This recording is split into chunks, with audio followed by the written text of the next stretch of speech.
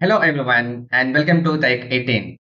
I am Ahmad Adnan and today we are diving into a hot topic, the future of Power BI with Microsoft Fabric and how this is going to reshaping our work in 2025. Imagine having a co-pilot by your side handling all the repetitive tasks for your Power BI development and then you can focus on exciting insights. Sounds amazing, right? But does it mean the job loss of Power BI professionals? Or this is the way of working in the future? Let's find out today in this video. So today we will explore what is Microsoft Fabric and what is also overview about the Copilot and how this is going to redefine the way of working in Power BI and what new and experienced Power BI developer need to focus on the future in 2025 onwards. So let's get familiar with Microsoft Fabric first. So Microsoft Fabric is an unified, integrated Microsoft platform that actually provides the information for all the data professionals, whether you are a data engineer or you are a data scientist or data analyst or even the business analyst. So everybody can work on the same single environment. So the data also they can reuse because the data is being stored on one lake as a storage layer, which is going to be the single source of truth. Everybody can access that and do the process and then store it back to that place. From there, other people can get access to that and do the work. So that is a seamless integration between all these things, which is why it's called unified architecture, unified experience, unified governance, and unified business model. And not only that, this is actually backed by Microsoft Purview as a security layer. And also it is every layer of Microsoft Fabric is actually have integrated with Microsoft Copilot and assistance, AI assistant for you in order to increase the work, your productivity basically. So that's what how it is. So now the topic is how this is related to Power BI. So this means more unified data experience for Power BI users. Fabric allows to handle a large volume of the data sets integrated more seamlessly with other data sources and it's accessible all within the single platform, which is Microsoft Fabric. So imagine a retail business, those who are having multiple stores in different parts of the world and they want to monitor the sales in the real time.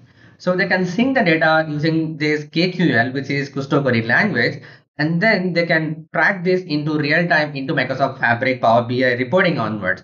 So this actually ingest the data from these IoT sensors or the real-time data, which is going to happen on KQL. And from that KQL, we can store the data directly into one lake. And from that, we can also take the report in Power BI. Or if we just want to show the telemetry information, we can directly ingest the data into KQL. KQL has a database on that, and from there we can also build the Power BI report. This is really powerful. And if you're not sure about what is KQL and what is Fabric, I have a list of playlists and list of videos on my channel. You can just check out that so that you can get more clarity about that. So you don't need to have multiple different tools in order to work on all these kind of requirement. Everything can be doable and possible within the single environment. So now let's talk about the new partner, which is in analytics, which is Copilot. Microsoft is integrating this Copilot, which is basically an AI assistant agent we can call in other terms. So it actually helps us to reduce our work and it can do our tasks. We just need to give an input to that with the natural language. Currently, it is only acceptable good working in English language. So we just need to learn this prompt engineering where we can just talk about what we need in simple English and we just inform him and it can do our work automatically. Like I said, so Copilot, it helps to reduce your work, right? For example, if you want to create a page but you have the data set available, you can just ask them, then it can going to understand the data and then it is going to create you a new page. Or else if you have some doubts on creating a tax calculation, which is actually a lot of problem for many Power BI developers, right? So in that case, they can just ask natural questions in Copilot and they will try to understand the data and then come up with the tax queries. Most of the time it is going to be correct, but still this is an AI generated one. So you need to make sure that the calculation, the outcome of that is working perfectly as we are expecting to that. So every AI agent like ChatGPT or whatever you're going to use, it actually clearly says the information that this is an AI generated one. It can make mistakes because this is still learning on things what we are going as an input and what is returning at based on the language it has behind the scene, right? So if you're not sure about what is Copilot and what is also the large language model, I also have a topic about this, how the generative AI works and other stuff. You can also check out that in my channel. So now, what does this mean for Power BI developers in 2025 or future? So as you can see it on the image here, so Fabric actually integrate with all the different tools like Power BI, we have a data science, we have a data engineering, so all these aspects, right? So being a Power BI developer, you don't need to focus on all these things, but you can just focus on other part, which I'm going to cover on the next slide. That actually helps you to increase your knowledge, skill, and productivity as well. So now the question is, how should a Power BI professional, whether you're experienced or a new Power BI professionals, what you need to learn in Fabric and Copilot in future? So basically, you just need to be master the basics of Power BI. You need to understand the Power Query, you need to understand the data modeling, you need to understand the DAX, you need to understand the visualization part, all these things, and also you need to learn about the business requirement. So that is actually an important thing. Even though I have met several Power BI professionals during the interview, they are good at Power BI thing, but they are all lacking behind in the business experience. If you're building a report for the sales or if you're building a report for your inventory management, make sure you just get the transformation, the download from the business people that what actually you're going to build. It is not something like they ask you to build these things and this is the logic for that and you build it in Power BI. That fulfills the requirement for the business. But in reality, you need to also get aware of this business thing.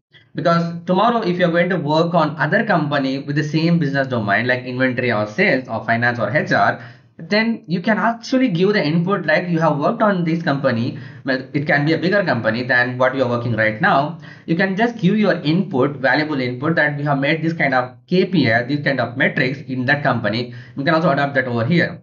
This definitely will help you in order to get recognition on the new company. So knowing the knowledge of Power BI basics and also the business domain is actually necessary because that is going to be the key factor for you because technology can be replaced by any people at any point of time. But having a business experience is also a must for you. So you need to make sure that you are getting a proper understanding about the development, what you're actually doing during your development phase. All right. Now, when it comes to this one, first of all, you need to master the basics and then you need to understand some part of the fabric here. As you can see, I just highlighted here data analyst where you have this data warehouse, real-time analytics and Power BI and Copilot. These are the four which I added here. The other things is actually for other different people like data engineers, data scientists and business decision makers. But as you are being Power BI, if you are an experienced one and you already have Power BI knowledge, then it's time for you to learn about the Copilot as well as this real-time analytics and data warehouse here. So almost all of them, whatever it is had, it actually covers on my video. You can also check out that on my channel. But if you are a Power BI starting up on these things, you need to make sure that you start with Power BI and then Copilot and then real-time analytics and then with data warehouse. So you need to go on this phase so that you can get clear picture about that. So what is the business and job impact? That's the main question, right? So for companies, the new Power BI experience means faster data driven decisions and then less manual effort in order to build this data analytics reports in Power BI. So team can respond to make changes in quicker and more faster manner. So as we are running into this AI era, it actually has to be much faster. So that's the reason I have made an image here, speed to market. Based on the market demand, we had to adapt and then we had to respond accordingly. So in terms of job growth and transformations, for Power BI developers, this transformation means upskilling yourself with other skills like the Copilot, real-time analytics, and then this data warehousing aspect.